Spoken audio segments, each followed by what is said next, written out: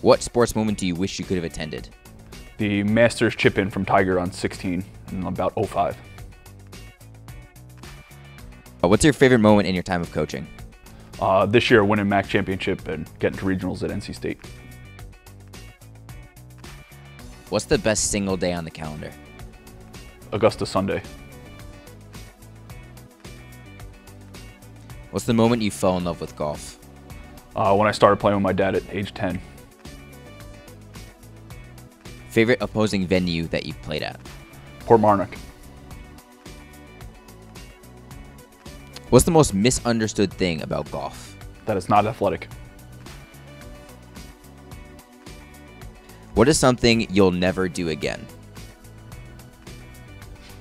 That's a long list.